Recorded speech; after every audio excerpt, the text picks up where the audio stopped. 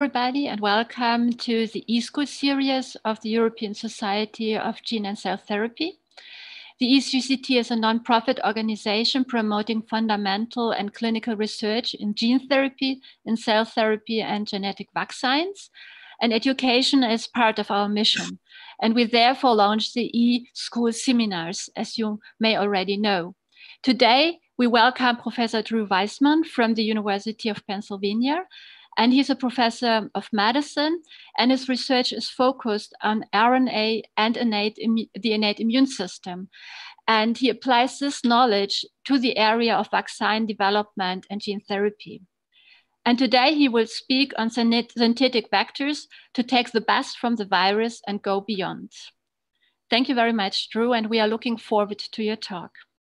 Great, thank you very much, Hildegard. So what I'm going to talk to you today about, excuse me, right, bad allergies, are synthetic vectors and their use in gene therapy and other genetic manipulations. So when you think about synthetic vectors, they're composed of a couple different components, and there's a big selection process, and we'll go through much of this in the lecture today. Synthetic vectors can deliver any type of nucleic acid. What's most commonly delivered nowadays are mRNA, DNA, and siRNAs. The other component is the carrier of what wraps the nucleic acid and allows its delivery. And they can be based on lipids, on polymers, on sugars, on chitosan, on many different materials. So when you think about designing a synthetic vector, you first have to choose the gene that you want to target if you're doing a gene therapy application. Then you have to choose the coding sequence. You have to choose the type of delivery system, the type of vector, whether it's a lipid, a cationic polymer, or other material. You then have to figure out how you're going to deliver it. And the two main delivery routes are in vivo and ex vivo. So you'll often take bone marrow cells out of a patient, treat them with a synthetic vector in order to modify the genome, and then deliver those back to the patient. That's great if you're treating a few hundred cancer patients or serious genetic disease patients. But if your goal is to treat, say, sickle cell anemia in hundreds of millions of people, that's not an applicable procedure. So there we need to develop in vivo delivery methods, which are what synthetic vectors are very good at. And the final is how you deliver it. What method do you coax that particle to go into the cell? So getting into the cells, and this is a very general description of ways that particles are taken up into cells. Phagocytosis, which is mainly an antigen-presenting cell function, is the act of cell eating, where a cell will bind and engulf a foreign or other type of particle. Pinocytosis occurs in both small and large fashions, and that's where a cell essentially engulfs the exterior environment. And then finally, receptor-mediated, where cells have specific receptors that can bind to ligands on particles and specifically take them up. It's a size-dependent procedure, and different sized particles can be taken up by each of these methods. This can be overcome by using a receptor-mediated endocytic mechanism. So the first question is, how do you get the nucleic acid across the plasma membrane in order for it to reach the cytosol of the nucleus in order to be translated? If you start with the lowest form of life, bacteria have very specific mechanisms for taking up DNA. And bacteria want to take up DNA. That's how they expand their genome and expand their functionality. Bacteria have specific receptors that can take up single-stranded DNA and translocate it into the bacteria. It then can be taken up in a RECA-dependent process and inserted into chromosomes or plasmids. Plants are ignored, and these are actually the most interesting, at least to us RNA folks. Plants use extracellular RNA as a method of communication. So a root will produce a specific RNA and release it in an exocytosis model that will then allow it to travel to other regions of the plant, the leaves, the meristems, in order to direct those structures on functions that the roots thinks it's time to do. So this process maintains homeostasis, it can silence genes, it can attack pathogens, and has many other physiologic processes. So the proposed problem when you now get to eukaryotes is that you need a carrier molecule, whether it's lipid, cationic, polymers, chitosan, and other materials, that does multiple things. It has to bind and condense the nucleic acids into a particle. It has to protect the nucleic acids from enzymatic digestion. It has to promote this uptake by the cell. And it has to release the nucleic acids into the cytoplasm. So if you look at a plasma membrane, you can see the problem. Long, very large, very long nucleic acids that are negatively charged with vast hydrophobic areas cannot cross an intact plasma membrane. There are many components of a plasma membrane, though, that can be used. So there are receptors that can be bound that promote endocytosis. There are natural endocytic processes that a cell can perform. Crossing over now into how we inject or deliver nucleic acids to a cell, one of the first methods that was developed and is highly efficient is a direct transfer of nucleic acids into the cell.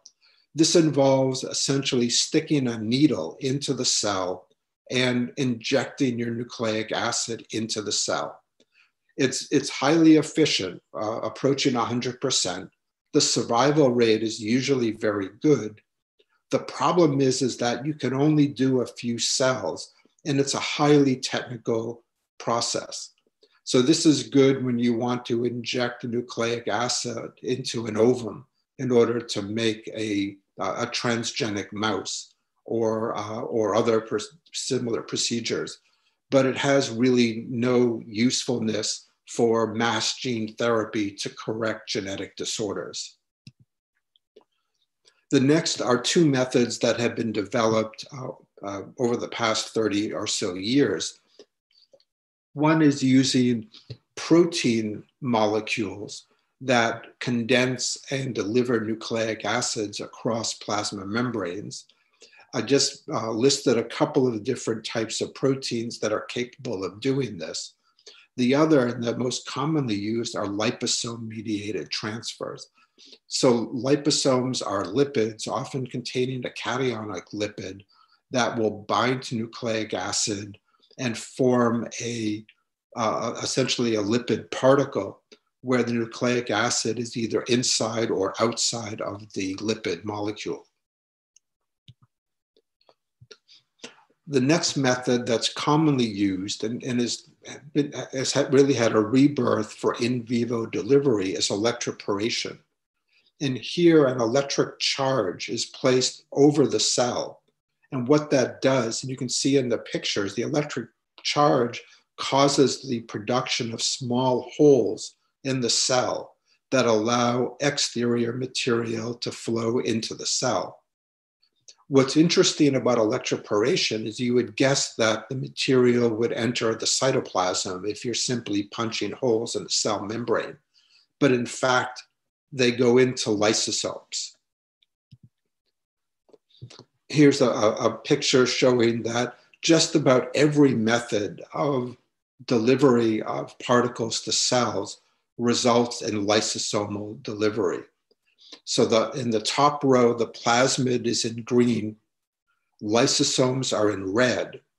When the plasmids, in this case a plasmid, but it could be RNA, siRNA, other nucleic acid, are taken up by electroporation, by lipids, by proteins, they all enter the lysosomes first. So you have a merger of the lysosome and the plasmid in the same structures.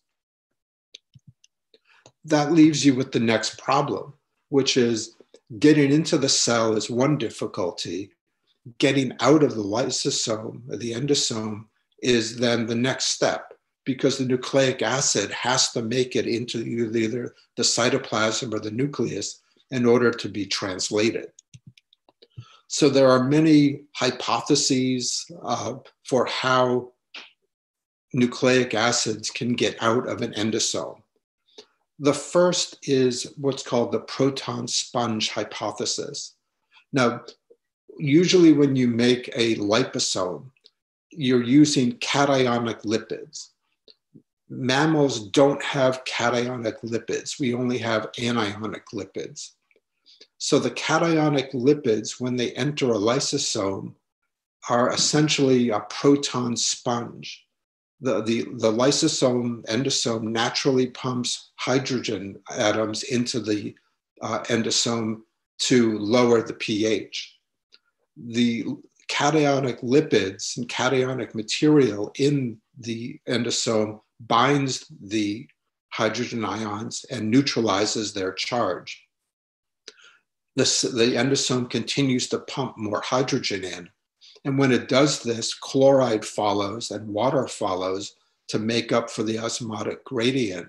And that essentially leaves the endosome to burst or break open and release its contents. The second mechanism is called the flip-flop mechanism. And this is where now we're delivering cationic material, lipids, polymers, etc. When they enter an endosome, the cationic lipids of the delivery system interact and bind to the anionic lipids on the inside of the endosome. They neutralize each other's charges and disrupt the membrane, which allows the nucleic acids to exit from the endosome. There are also fusion mechanisms, which is how viruses get into cells, but fusogenic peptides also have this property.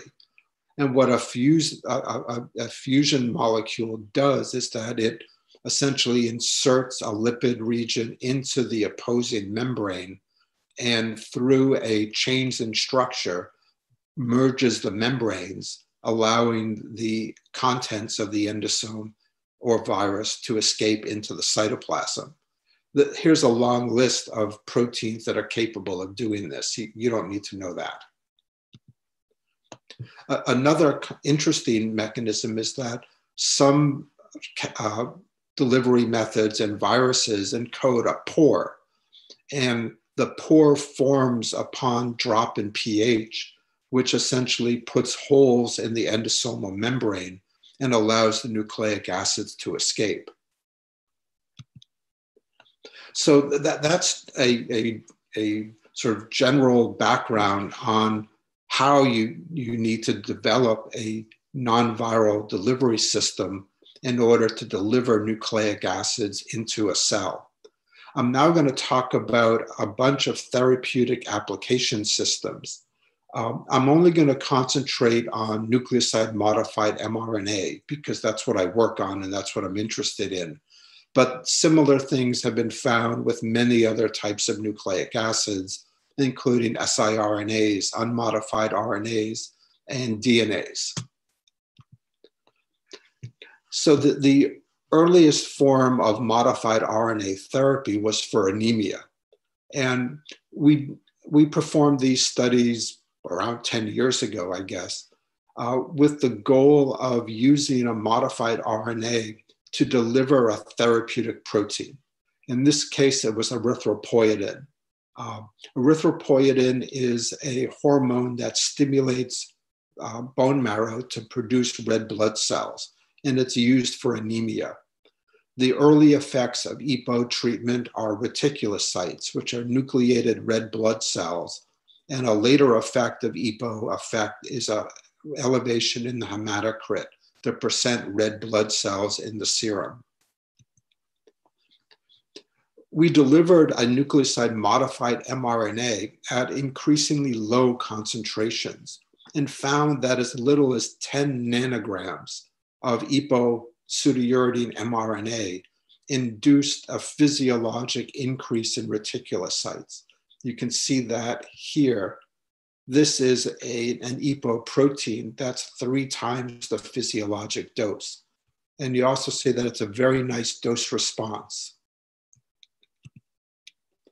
A single injection of EPO mRNA significantly increases hematocrit in mice, and weekly deliveries maintain that hematocrit at very high levels.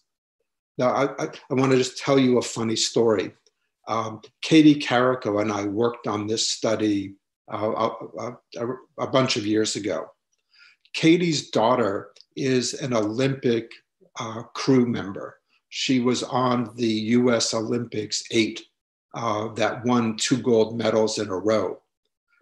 After she won her first gold medal, Katie and I published this paper showing that we could surreptitiously increase people's hematocrit levels. And Katie's daughter became under increased security, trying to figure out if she used this method in order to win the gold medal. We had to apologize to her about that. The therapeutic monoclonal antibodies are probably the largest expanding field of pharmaceuticals at the present time. Monoclonal antibodies are used to treat autoimmune diseases, cancer, osteoporosis, lipid metabolism, headaches, and their uses keep increasing. The problem with monoclonal antibodies are that you have to give very high doses for prevention of HIV or influenza or other pathogenic diseases. You're often in the 10 to 20 mg per kg range. So that's grams of antibody per treatment. And monoclonal antibodies are very expensive to make. You have to make a cell that produces the antibody. You have to put it in 50,000 liter drums. You have to purify the antibody away from all of the cell culture media components. And every antibody is different. So you have to reinvent the wheel every time you do this. The thinking using a nucleic acid delivery system is that it's identical for every nucleic acid and it's much more efficient. So people have looked at viral and non-viral delivery of therapeutic monoclonal antibodies. The first studies we did looked at VRC01, which is a broadly neutralizing HIV monoclonal antibody that neutralizes about 93% of HIVs worldwide. We encoded the heavy and light chains as mRNAs and put them into lipid nanoparticles and injected them into mice. Here's a comparison of VRC01 protein to nucleoside modified mRNA. This is the dose. This is 20 mg per kg for a mouse that you would give a human in order to get protection. We found that we could give 1/40th that dose of mRNA and obtain similar levels. And most importantly, when we delivered this mRNA encoding VRC01 to humanize mice and challenge them with HIV, we found that as little as 0.5 mg per kg could protect the mice from HIV infection. So studies are now continuing on delivering monoclonal antibodies with mRNA as a very fast and inexpensive method for mass treatments.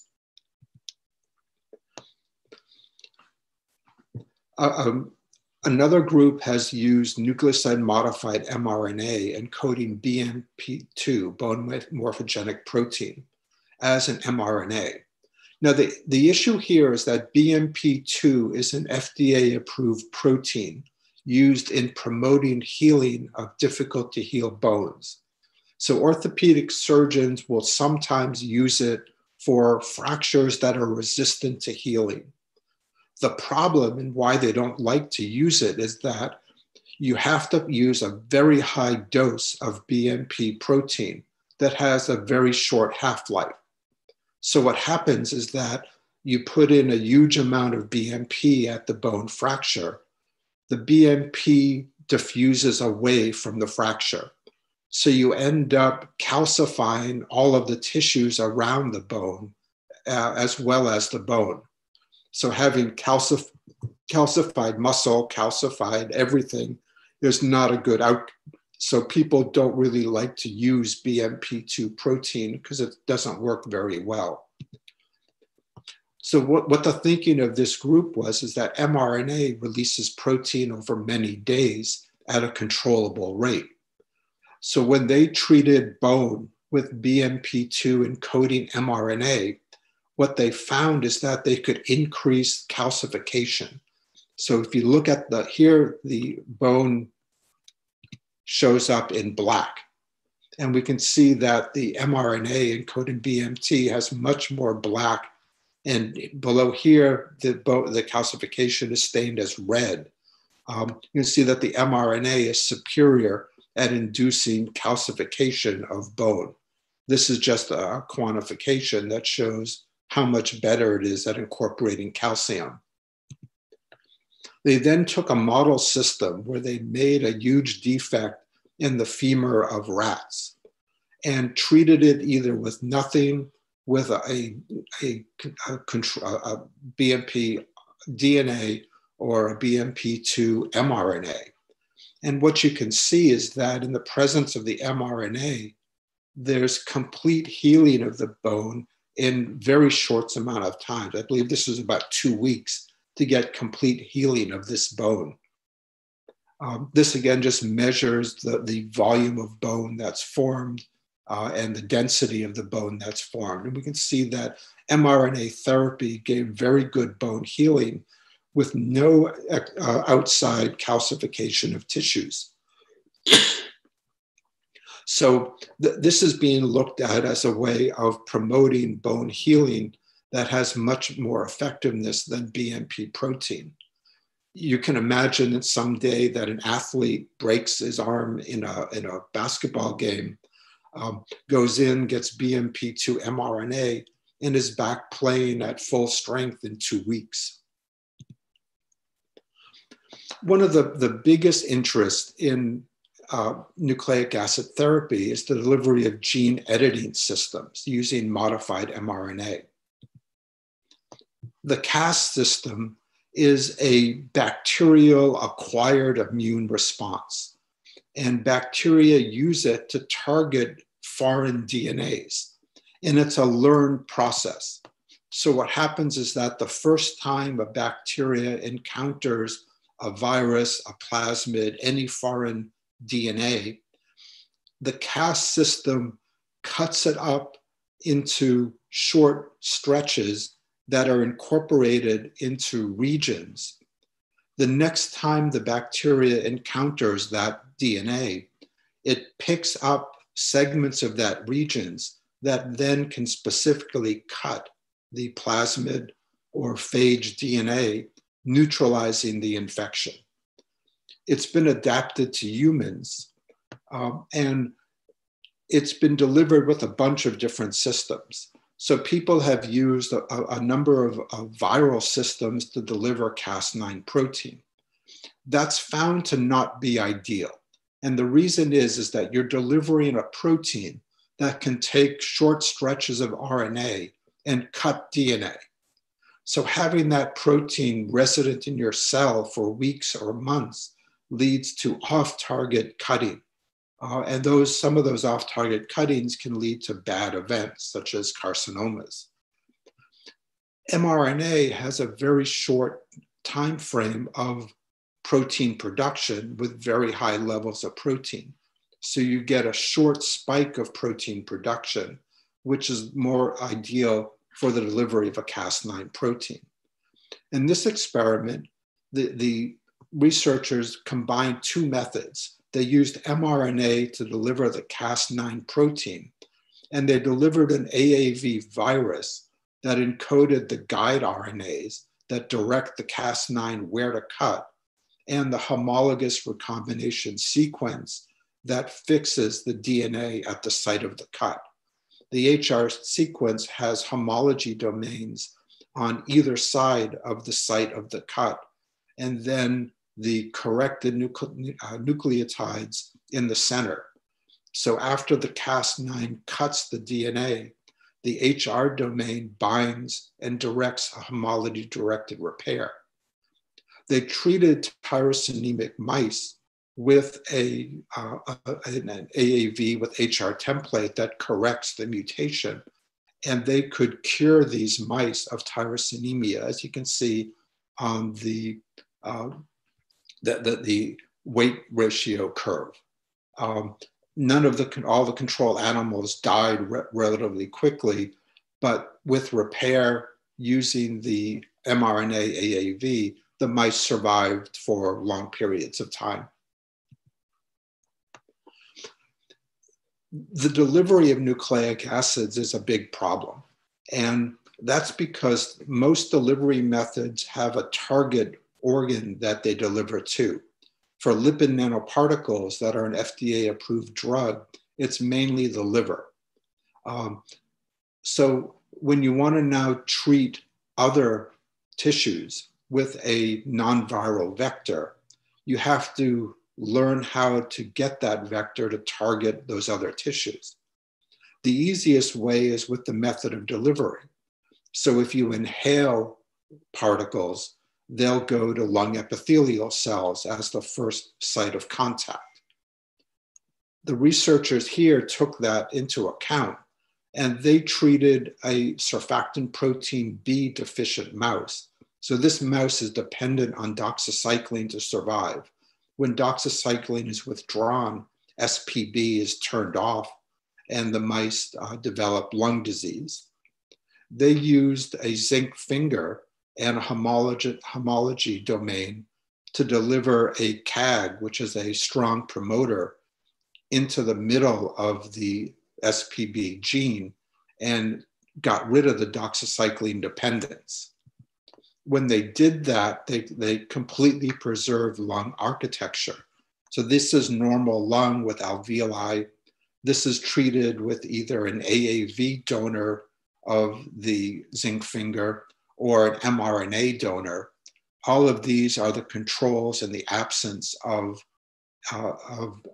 insertion of the CAG, where you see destruction of lung architecture.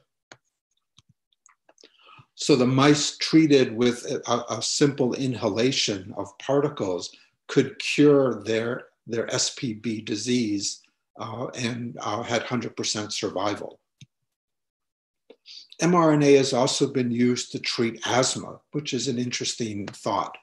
And what the idea here was that there's a molecule known as FOXP3. It's a transcription factor that directs and drives T cells to form regulatory T cells.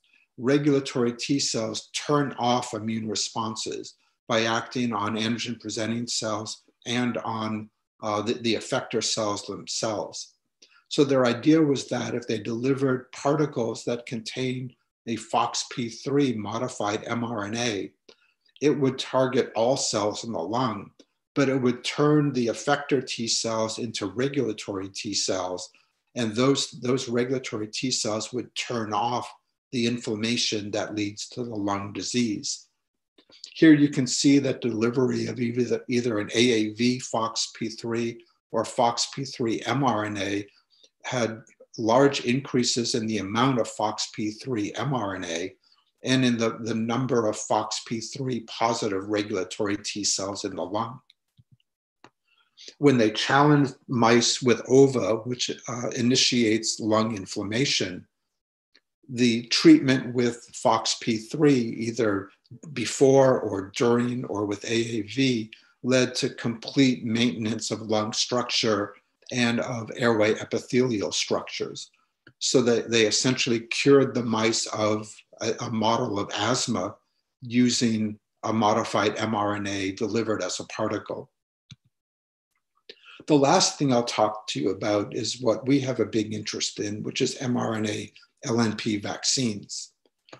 So when you think about vaccines, there are many different types, and there are many new ones that are being developed. And we're learning about that with this COVID epidemic, because all of the new vaccines are suddenly having bright light shown on them. Prior to this episode, the main types of vaccines that were available were, the first were the live viruses.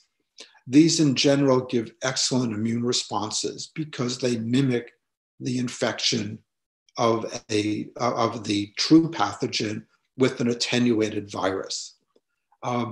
They're difficult to make, they're expensive, the FDA doesn't like them.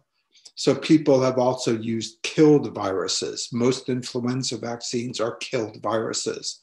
They're again expensive to make, difficult to make. The early polio vaccine had residual live polio virus in it, which led to quite a few problems.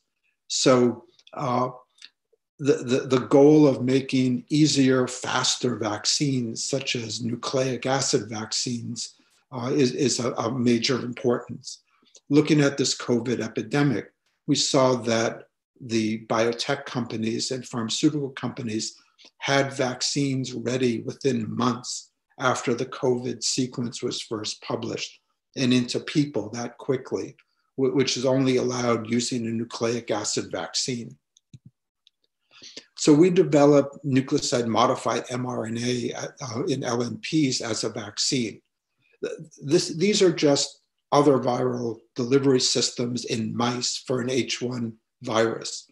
And with 2 immunizations, you get HAI titers, which are neutralization equivalent titers, averaging about a 1 to 100 with 2 immunizations. With a single injection of mRNA, we had titers of 1 to 2,500, so 25 times higher with a single injection of mRNA LNPs.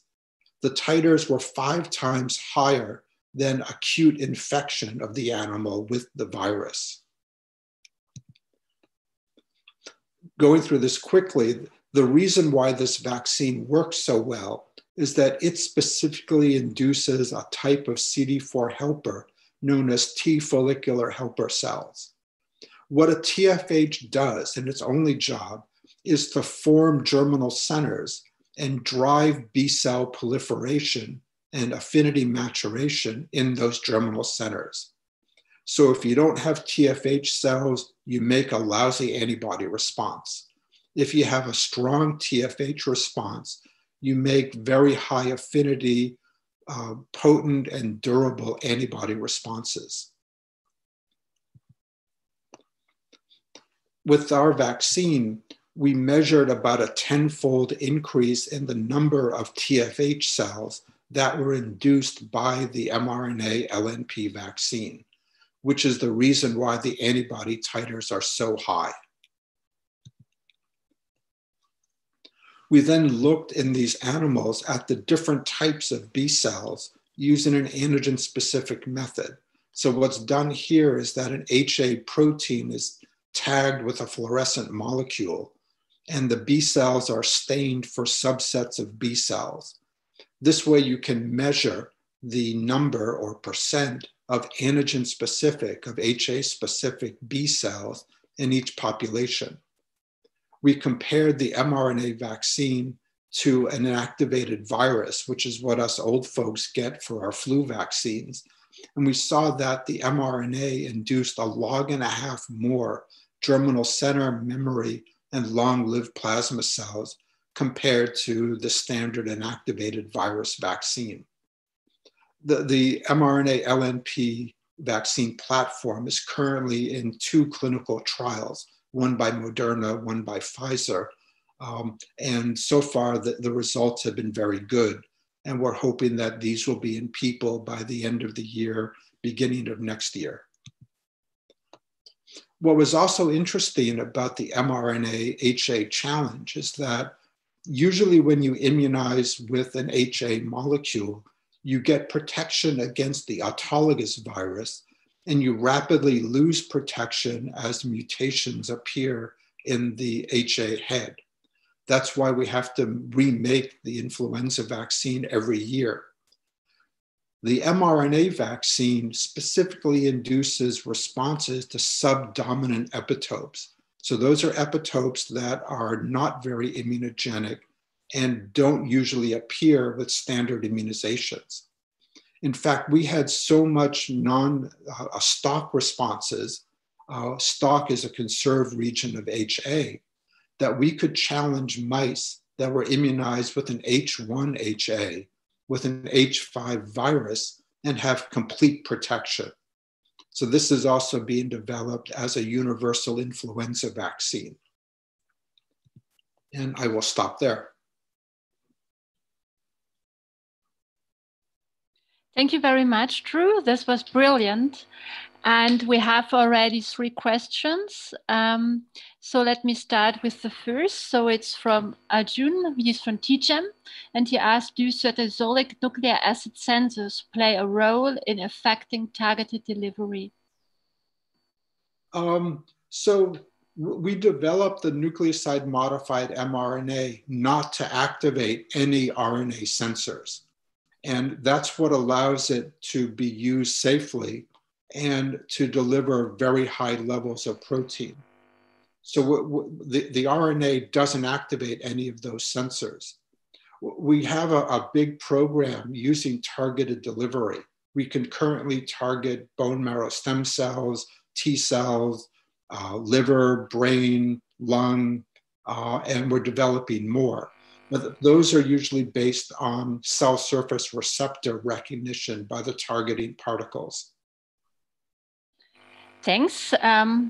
Mark has a question saying, I was wondering if you could comment on advantages and disadvantages of lipid nanoparticles compared to polyplexes like Pi for in vivo delivery. Yeah, so that's really an empirical field. The lipid nanoparticles are part of an FDA-approved drug. So that they're approved, they've been shown to be safe at much higher doses than are commonly used for nucleic acids. They are very specific in their delivery to liver and dendritic cells. So I think whenever somebody wants liver delivery or dendritic cell delivery, they go to LNPs. We've been able to target the LNPs to many other structures. The problem is that many other delivery systems have much higher levels of toxicity, which makes them difficult to work with in vivo. We're always looking for new systems of delivery. So we look at every one that's ever, that comes out. So far, LNPs are the best. Thanks. And George is asking about mRNA of BMP2 administration to the damaged femur. How is the application? And a second question, and how to avoid the calcification in other non-specified areas. So what they did is they actually, they put the mRNA into a semi-solid support structure. And they use that structure to fill in the gap in the bone. The idea being is that the osteoblasts would migrate into that structure, encounter the BMP2, and be stimulated to produce bone. And it worked very well, as you saw from the pictures.